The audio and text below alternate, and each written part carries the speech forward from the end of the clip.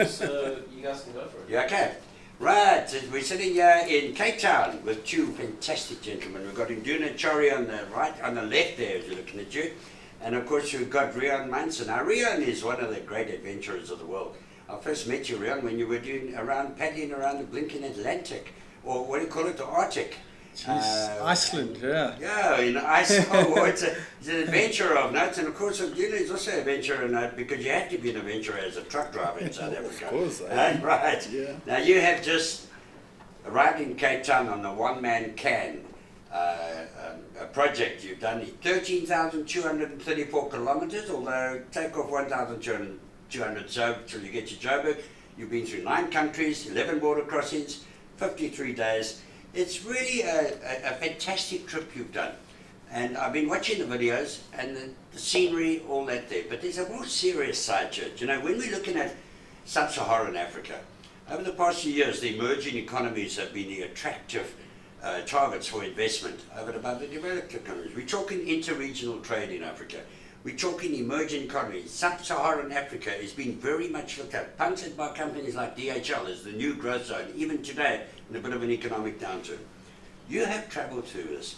In the context of that, as I've just sketched, how do you see the truck drivers being, one, showing respect for the critical role they play in the development of the economies, two, the hindrances like corruption, the border delays, we talk transport efficiency for global competitiveness, the driver facilities, because we need comfortable drivers to be productive drivers, the threats on the road, and that type of thing, guys. How did you find it? Well, let's start with you first, because you've been up in Africa before, hey, Nduna. You have driven, yes. by the way, Nduna is mainline driver, great company. Rian, he drives anything, canoes or anything. I'm an independent driver. You're an independent driver. Yeah. I know to the last NASA space rocket when it went off and just let go and it exited the atmosphere and he ran out of oxygen. How do you find it, Rian? Yeah, listen, being a novice, I think you see things through a very clear lens. You know, it hasn't been tainted by, you know, the industry over so many years. So that's, I mean, that's one benefit I see from my side. Of course, Nduna sees it from an experience side, but goodness, if you're asking me just to be blatant about it, you painted that picture about where trucking fulfills a role in industry and in economies. And if we're looking at a SADC region that's supposed to be linked in so many ways, not just infrastructure, in so many ways, there has to be something wrong. And that 2015, a truck can't move easily through a border. So do I know what the problems are over there? No, of course I don't. And Nduna might have some idea, but still he would be confused in understanding why a truck can't move easily through a border post, if it's supposed to be the life and the bloodstream of an economy. You were held up at one border post. I think you were quite agitated when you held up for 3 hours, and I think I commented at the time that's good. You then went on to a border post for 50 hours, is that correct? Yeah, that's correct. And now that's just the difference I'm speaking of. I'm not speaking of the 3 hour. Come on, let's have those guys doing their jobs that that people's livelihoods are still looked after. So if people are doing illegal things, let's have a trained staff that can check those things. So I mean, you get there in good spirits to a border post. You get there in the spirit that you're going to travel into the next country and do some good, deliver cargo, collect new cargo, and it doesn't go smoothly. 60 hours should never be a norm. At some of those borders, 60 hours is a lucky figure. That would be considered good going. It can't be. That can't be realistic. And now, have you travelled up Africa quite a bit, or have you mainly been driving locally in your past? Yeah, I've been driving at least from South Africa up to the furthest point of Zambia, which is normally what I do. But further north, like northeast of Africa, like when we went through to Tanzania, I was puzzled by the delay we got there, because I expect at the entry point is where you get all the regulations and the rules of a certain country that you need to abide by as you drive along that country. But to my surprise, like, we were delayed because of our length of the vehicle, of which we should have got that information as we entered the border, but we didn't get that information. And then inland, inside, after we had gone through a lot of checkpoints, then they are saying your truck is abnormal. We need an abnormal permit. to me, that was a surprise.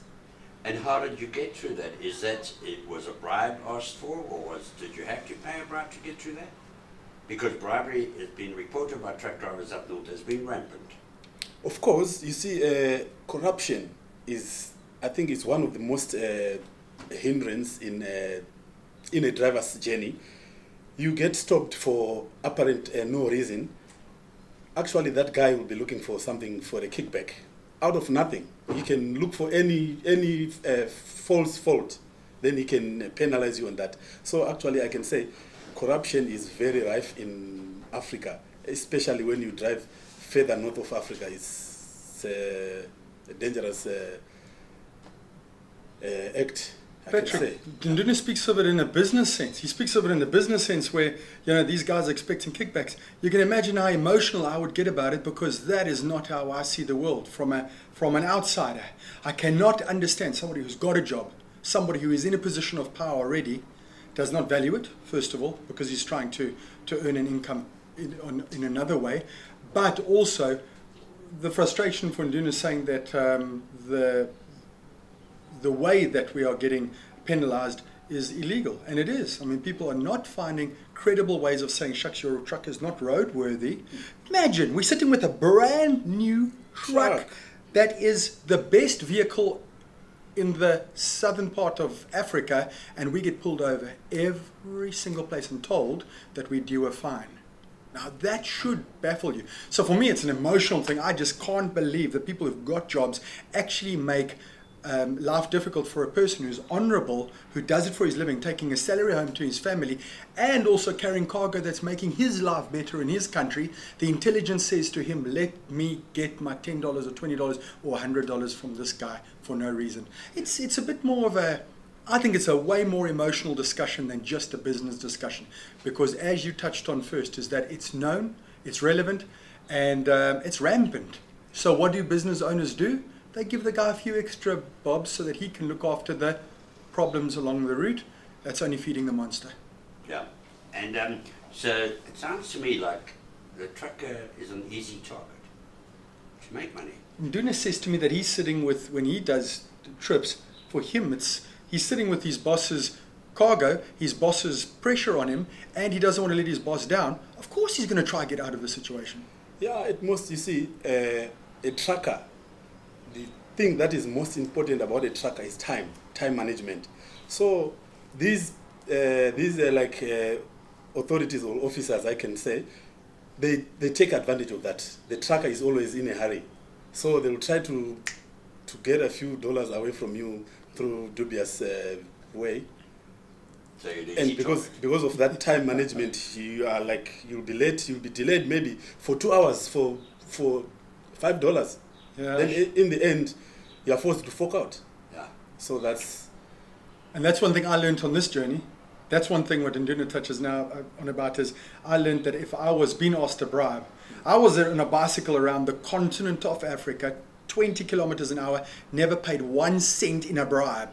Never. So you can understand my mentality. I'm saying, not a chance am I going to feed a criminal element of you. I'm not going to do this. I'm not going to feed this criminal element.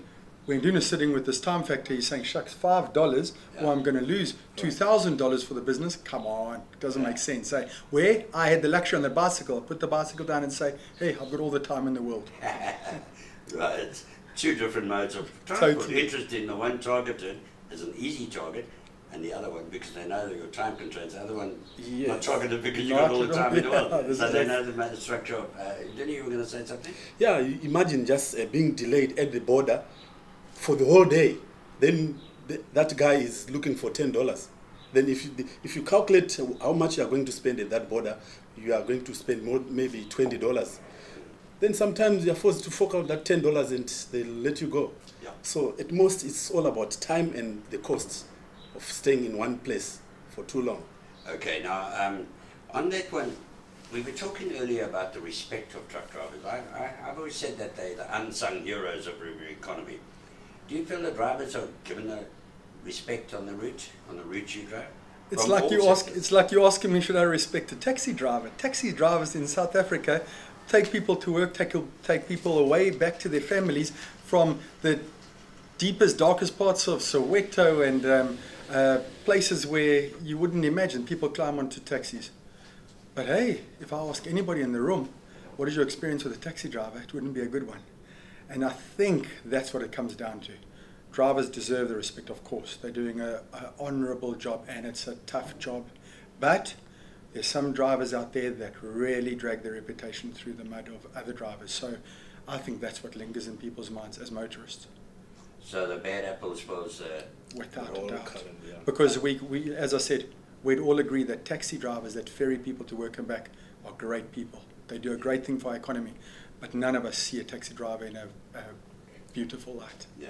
Mm. So the two big things that you came across was the border delays, impacting on time management, because that's what you're talking about, Joe, is the trucking being the wheels of Africa at the moment, because rail is not doing it, and corruption, and also lack of respect, but some drivers, that's their own fault. The other thing is driver facilities up there. Those guys are driving long and hard and bad roads. And what are the driver facilities like? Can they be improved? Parking facilities, do you feel safe where you can park? Are there any are the truck stops adequate? Yeah, I think when you are driving a truck through South Africa, I can safely say you are in luxury. But as you drive further north, you cross the Limpopo River further north, then the facilities start to deteriorate. That's the infrastructure from the roads to the truck stops. Sometimes they call it a truck stop whereby it's just an open space. There's no toilet, no recreational facilities. It's a luxury to drive through South Africa, not further north. Some guys would argue with you that there aren't recreational facilities available. Yeah, you see, what a trucker needs, when you get to your a truck stop, you need a shower, you need to shower, you need food.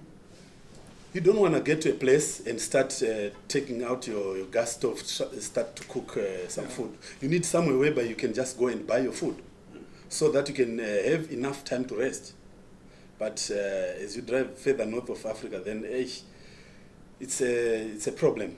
We don't have enough facilities like we have in South Africa. So with the interregional trade being muted, we need to improve those facilities for truck drivers, because the trucks are driving the trade. They are the wheels of the trade. Oh yes, of course. So, and they're not there. They haven't been attended to. It's a little attention is being put on that in that respect. Otherwise, you have to make a plan to be comfortable on your own. Yeah. Yeah. But also business owners busy pushing the drivers to get through and get the load done and delivered by a certain time. If you could break up that journey to a rest stop, not just one. So we're not just talking about Durban, Harrismith is your only stop, and then you've got Joburg. Something could go wrong. Change a tyre. The guy would have to now shoot for something past Harrismith, unsafe, at night. Come on, it makes logic to have some truck stops, but obviously you need some business or a bit of an economic element in that truck stop, because when the guys park their trucks, take up big space, big pieces of land, there needs to be a little bit of economic plan around a truck stop. Some are successful because they've got a lot of visitors. But sure, I know a lot of guys, when Duna's normal trip is up into Zambia, that route, so we drove some of that from Tet coming down, and they aren't really organized truck stops, they're just where the guys gather. And some of the places that he pointed out were real organized. Some are just areas where you park a truck. That's nothing it. there, no toilet, No, nothing, yeah. Guys, HIV/AIDS followed the truck routes north, down south, to the point where the entry became the new AIDS highway. I'm talking 95, 96, 97. What's the commercial sex worker situation along the routes like? Still quite vibrant down here. Is there a bit of controls there? we didn't see much action. Yeah, but I can I say, didn't see much action. No, we didn't see I can anything. say, with what I've been reading, in the 90s to late 20s, I mean early 20s, yeah, AIDS pandemic was a little bit of a problem. But right now, I think most of the drivers, they are aware of this epidemic or the disease.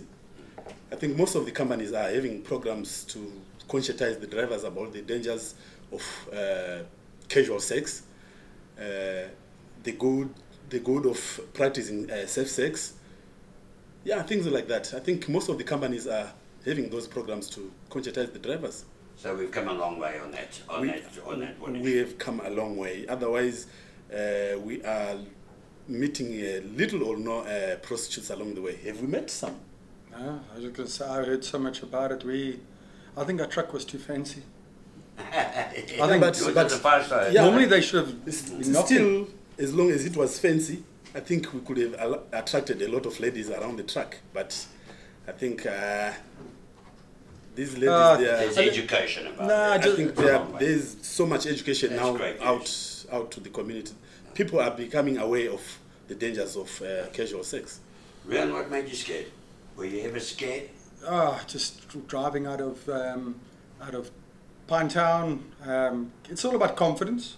And then if you could just make, I can see the type of driver that a good business would like to employ. So you'd like somebody who's respectful, understanding you're holding that 56 tons in this little piece of plastic. You are the biggest danger on the road for others, not even for yourself.